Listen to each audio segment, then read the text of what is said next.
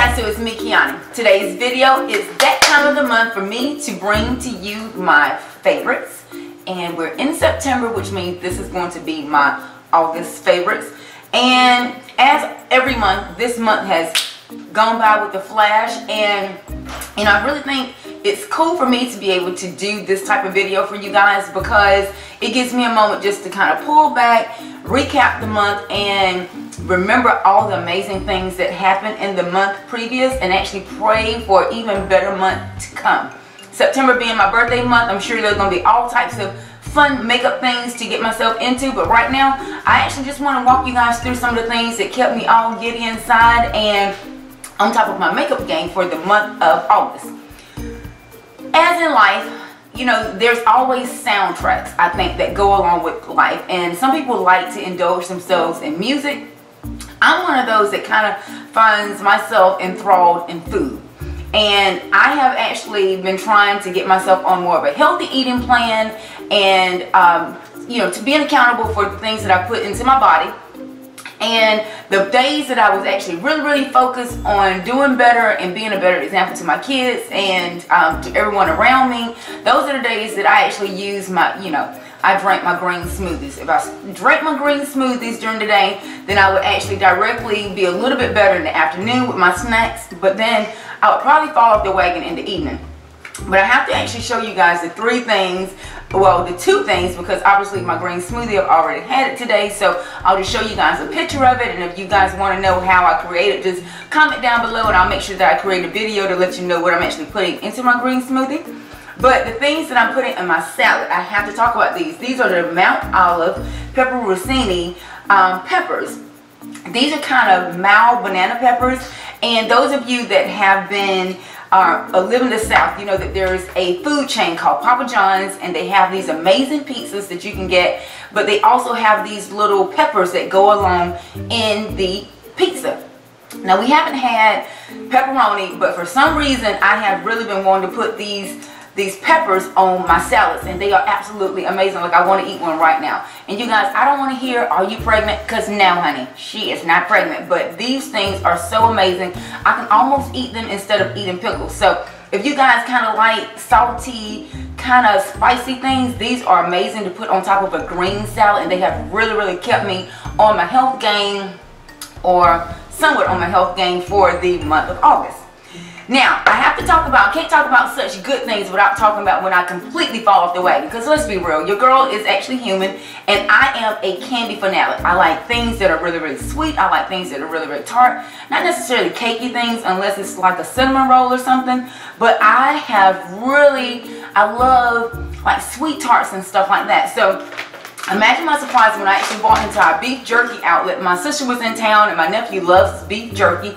There's an amazing store right down from our big outlet mall in Concord Mills in Concord, and they had this green, oh my god y'all, this green popcorn. I'm going to take a bite. This stuff is amazing. This is my third bag, so that goes to show you that I have not been a complete health freak for the month of August. But this is apple pie crunch. And oh my god, if you're a southern girl and you like pies, apple pie is like a staple. You have to know how to make an apple pie. Even if you're just rolling out the crust and you pouring in like some canned apples and putting a lot of sugar and cinnamon and making your own, you know, apple pie. But pie, so if you love popcorn, apple pie crunch. Just tastes like apple pie with a little bit of the salt from popcorn. Oh my god. So I wanted to show you guys this video. The owner of the store in Concord sponsored one of these bags, and I ate the bag.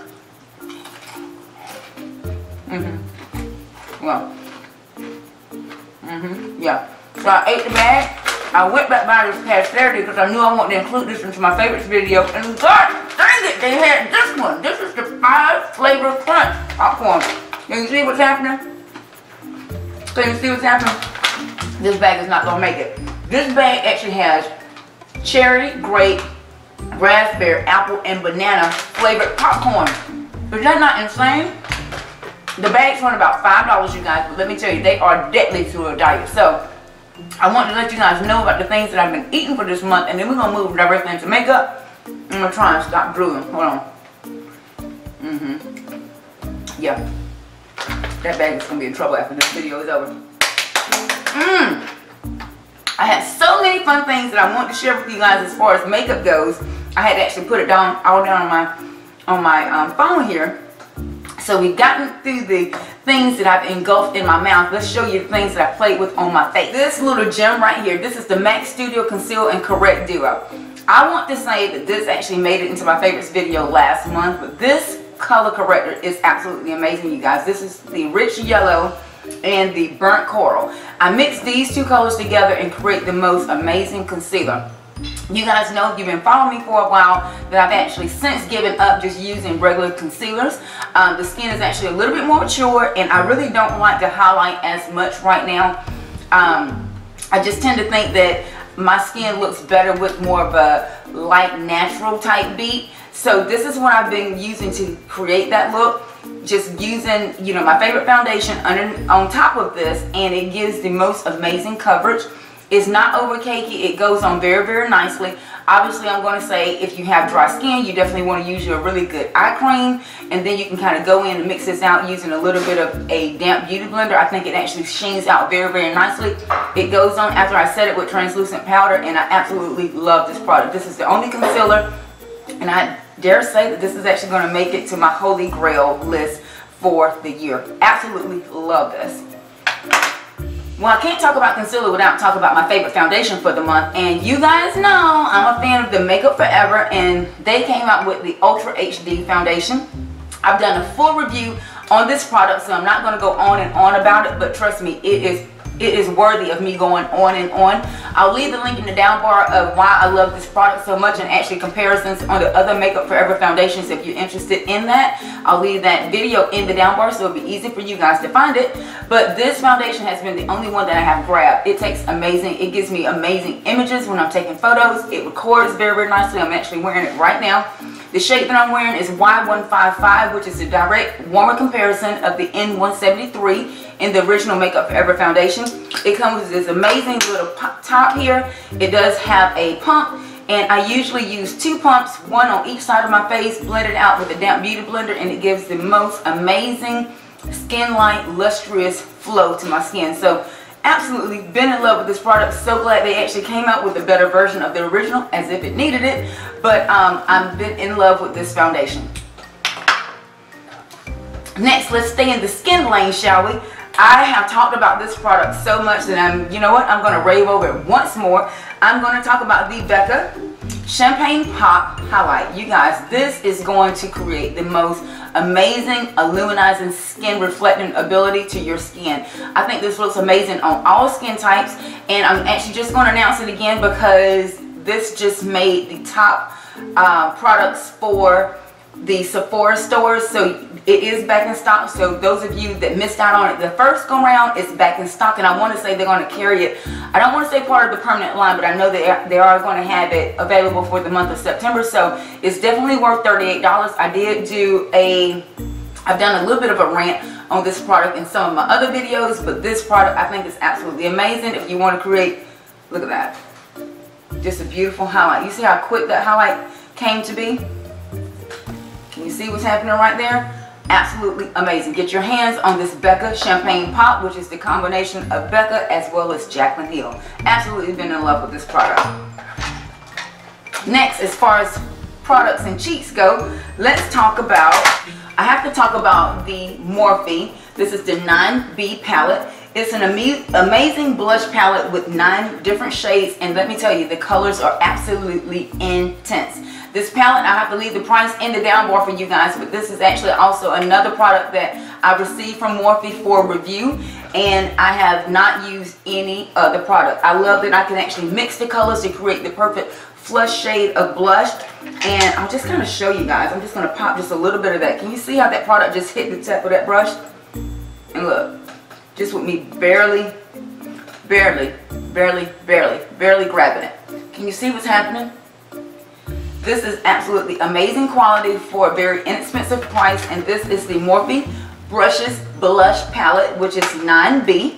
And to apply that blush, I've been using nonstop my M500 brush. Can you see that? It's a beautiful tapered, what I call like a feathery brush, brush and I just kind of whisper it along the cheek. I create highlight with this, blush, and I just love it because it's so flexible. It'll allow you to use that product on the tip. You can angle it, or you can actually just blend out and create the most amazing, what I would call luminizing effect. This is the Morphe M500. It's another brush that I actually received from Morphe for review, and it has really fit the bill. For me, really to put down my Sigma F10. Can you see the difference in brushes there? This being the Sigma, this being the Morphe. Can you see how much more precise this would be? Absolutely been in love with this brush. Well, you know, we're talking about brushes, so I might as well talk about the other ones that I've actually used non-stop. And as you can tell, this one is filthy right now. This is my M461, but this is actually what I use to help create this smoky eye effect. I really like this brush because it's a dual fiber brush. It really allows you to go in and fluff out what I would call condensed pack product. I really like when I'm creating smoky eyes. I like to go in and put in a lot of color and kind of see what I'm feeling like. If I want to blend out softly, I can use this brush. If I really want to blow that look out the way I kind of did for you guys here, then I can actually continue to blend out and soften the look. I think these types of brushes are very important to have in your case if you're creating looks for clients, as well as if you're creating looks for yourself, especially if you love a smoky eye. But not even necessarily just for a smoky eye. I think you actually need tons and tons of brushes just to really blend out those looks so it doesn't look so basic, shall we say. Brushes are very important to have with you, and actually I use this brush to blend out. But it's one of those brushes that you only need a couple of different brushes that are really good to create amazing eyeshadow looks. So I had to talk about that brush. That's the M461. Lastly, by Morphe, another brush that I have not been able to put down has been the M518. And this is more like a longer pencil brush, and I really like this brush because I can really cup into the center of my eye in the transition area, and I can fit it very nicely underneath the eye area to really smoke that out. The bristles are very long, so they allow you a lot of mobility. They blend out very nicely, and it's not too dense that it's actually going to streak into creams or if you're actually using powder. So I've really been loving this brush as well. This has been the M518 by Morphe. So we're talking about eyes, and another product that I have used non-stop, and this is really giving me the most what I would call awake eye look. And I'll show you a photo that I really, especially when I'm traveling, oftentimes I don't get a chance to go back and touch my makeup up, which is not something I like to do anyway, because once a girl is done, honey, she's done for the day, especially when she's trying to make that coin. So I have really had to concentrate on doing a specific eye look and makeup look and lips, you know, that are really going to get me throughout the day, that's still going to make me look as polished in the morning as well as in the evening, you know, depending on what I'm having to get myself into. So I have to talk about this Jordana. This is the 12-hour made to last eyeshadow pencil in the shade Continuous Almond, and I love this. It kind of reminds you of the, you know, the white eyeliners, but this is what it looks like. And it's very easy for me to roll on the inside of my eye, but what it does is just really opens the eye up without looking too white. So I've been using this on the lower lash line, and then on the top I've been creating the most amazing wing with my NYC Liquid Liner. I've had this for a long time, you guys, and let me tell you, this product, it lasts a long time. The brush has not tend to wane, is not tending to, you know, spike out on the sides as some of the bristles will do on inferior products. I've been in love in this, just creating the amazing cat eye on the top and then following it up using this Jordana liner. And then of course for mascara, we have to talk about the CoverGirl, the Supersizer, this mascara. I've had this for quite a while. It's not one of those mascaras that I loved when I first got it. I know I've had this mascara over a month and a half, and I probably only used it once or twice when I originally got it. And then I was using my Colossal Last mascara, and of course I'm out of it, so this has been the backup. But I'm in love with this because the bristles are actually kind of odd. They do have more of a fiber edge to them instead of more of a bristle like. I think these are actually, they extend the lash out a lot better. And for those of you girls that actually get clump and you know, you really don't like the distribution of the mascara, I think you should probably try this mascara because it really allows you to go on and apply that mascara. Can you see I'm even applying it down here on the bottom? It allows you to apply that mascara and not get a lot of clump, but you can get a lot of length and definition with this mascara. So this is the CoverGirl Supersizer. Love it. And I have one more thing to talk about with lashes. The lashes that I have not stopped wearing have been the Edelle. E-D-E-L-L-E. This has been the, how should I say this? I actually got these from the hair show in Atlanta. And I'm assuming Edelle is, you know, the backup or the, how should I say this? This is the knockoff of the Edelle that we're used to seeing, the AD. Yes. So I've been wearing these two lashes, the Sapphire and the Cleopatra, on top, literally doubling them up and creating a beautiful spiky lash. I've been loving these, and I want to say I got these, you can find these in some beauty supply stores right now for about 99 cents. And so I'm wearing the N55s and the E48s. Well, I'm not wearing them right now, but what I had been wearing all month was the E48s and the N55s. So these two lashes right here, in love. Now, we have to talk about two more categories, and of course there's no favorites video that I can actually do without talking about my lips. So the lippies that have gotten me through this month have been liquid lipsticks. All day wear. I'm so in love with these two shades right here. I'm talking about the number 10 by Sephora, which is more like a mandarin orange. I'm going to swatch it for you. I absolutely love this color. Can you see that? Beautiful. In love with this color, especially with the clean makeup look that I've actually been wearing all month, you know, as opposed to this smoky eye look that I'm wearing right now. So anyway, I've been loving this. It's only $13 in the Sephora store, and this is shade number 10. And when I haven't been wearing this mandarin orange, the shade that I've been wearing is the Carina.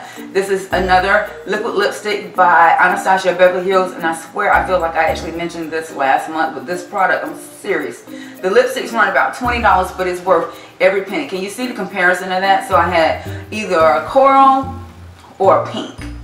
In love with this lipstick. And the last but not least, I have to talk about the Sad Girl. This is the deepest one, and I don't know why this color is called Sad Girl, because every time I put it on I feel anything but sad. Can you see it? It's a beautiful plum, and liquid lipsticks are actually going to be all the rage for fall. They're very, very great if you're wearing them to the office, if you're going out on a date night, girls night, just hanging around. I think these lipsticks are absolutely amazing, or liquid lipsticks are amazing because they go on and they stay put. So we've gone through all the foodie things, all the makeup things. One last thing I have to talk about is my favorite new smell good. This is the Modern Muse Rouge by Estee Lauder. They have really, really outdone themselves. This is a beautiful, sweet, amber note fragrance that I think is going to be amazing for fall. Estee Lauder, they really, really know how to create a fragrance. It is a Perfume, which means it's not a toilette, which means it will last all day. A little bit goes a long way. This bottle does run about $89, and I think it's worth every penny. Literally one spray, and you're good to go all day. As many black tie events as I had to go to this month, I did not have an ending of compliments on my fragrance. It wasn't one of those that had my allergies going berserk as some fragrances do, so I had to include that into my August favorites. So there you have it, guys. Everything that actually kept me going for the month of August, from food to fragrance and everything in between. I'm hoping you guys enjoyed this video. Make sure you comment below. Did I miss some of your favorites? Make sure that you let me know, because I don't like you keeping secrets. If there are amazing new products that you think I should give a try to put into my stash, make sure you comment down below. Also, remember to follow me on Instagram at love_Kiani to receive daily beauty tips, as well as, if you have not subscribed to my channel, click the link in the down bar. It's free. Until next time, guys, thanks so much for watching. Hugs and kisses. We'll talk to you soon. Bye.